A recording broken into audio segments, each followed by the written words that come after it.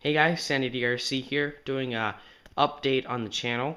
I've been doing this YouTube channel for about 2 years now, and I think it's about time that I updated my software and my all my equipment.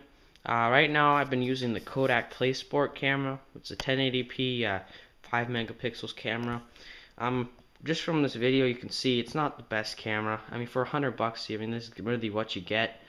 And so I've been doing a lot of research, and I decided to go with some better equipment like the Adobe Premiere software, which I'll be installing on my computer soon. This will let me do slow motion and all the better quality stuff. And then I also got a GoPro Hero 3 Black Edition.